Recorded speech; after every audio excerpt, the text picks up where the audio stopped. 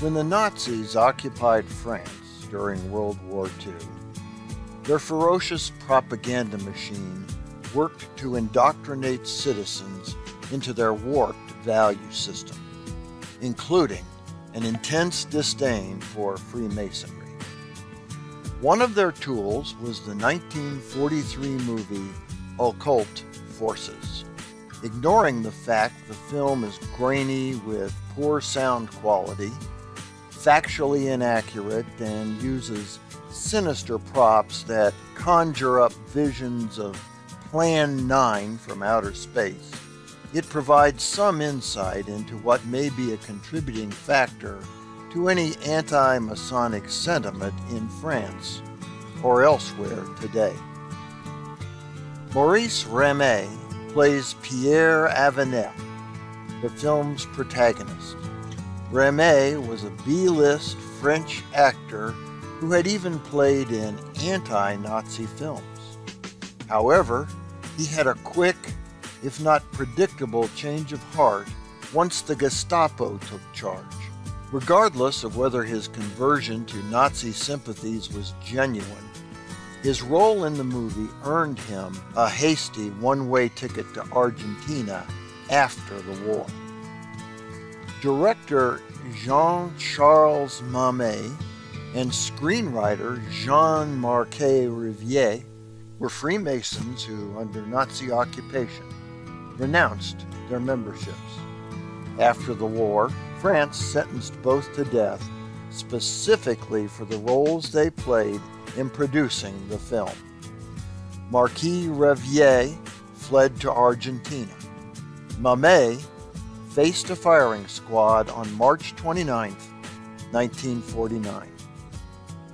The film telegraphs its anti-Masonic theme from the opening credits, where a shadowy blob descends before the viewer's eyes and comes into focus as an ugly spider with a square and compasses on its back.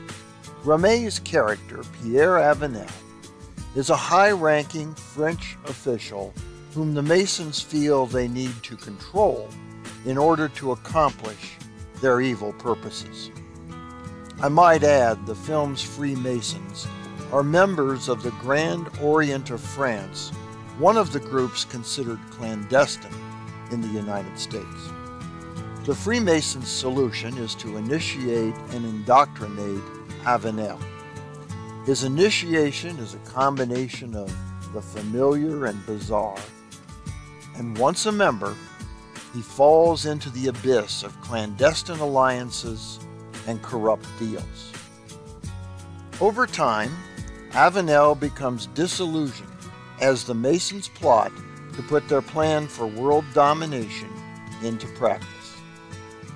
Avenel attempts to demit, but the Grand Master encourages him to remain a member with a combination of threats and promises to promote him to what he calls superior levels. Finally, the Masons can no longer tolerate Avenel's insolence. The Grand Master expels him and sends men to attack him. As Avenel recuperates, the Masons rise up against Germany and drag it and the rest of the world into the flames of war. There is no telling what influence this film had on audiences at its release. It certainly had enough impact to have Ramet, Mamet, and Marquis Riviere convicted of collaborating with the enemy. Some of the accusations and myths about Freemasonry which it brought into focus were the following. Conspiracy theorists today claim there is a top tier of Masons run behind the scenes by powerful individuals who hold the real authority. Outside that elite tier, average Masons like you and me don't know what's going on. In Masonry, the Grand Master tells Avenel, we hide everything from the little people. Claims abound that there are higher degrees in the craft, whose recipients learn the real secrets and gain the real benefits and power of the fraternity. The film reinforces this when the Grand Master dangles membership in the so-called superior levels of Freemasonry in front of Avenel in an attempt to get him to cooperate. The film depicts Masonry's perceived anti-Catholic stance by the fact that Avenel is himself a member of the Catholic Church.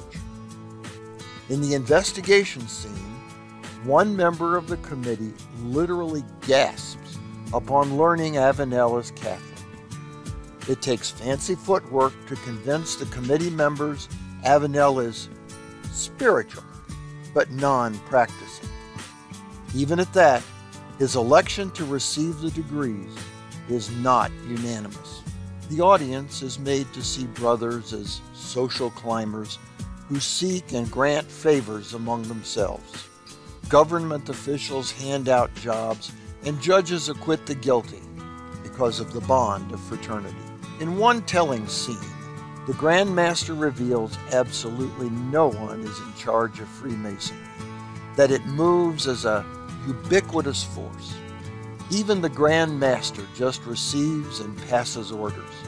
He describes a nebulous structure that leaves the door open for conspiracy theorists to fill in the blanks and make of Freemasonry practically anything they want. With these and other examples, Occult Forces is a film full of stereotypes, myths, and deceptions about Freemasonry. These misrepresentations so parallel some of the outrageous claims of anti-Masons today, one wonders if this single piece of Nazi propaganda merely included existing fabrications or was, in fact, the origin of prevailing myths about the fraternity.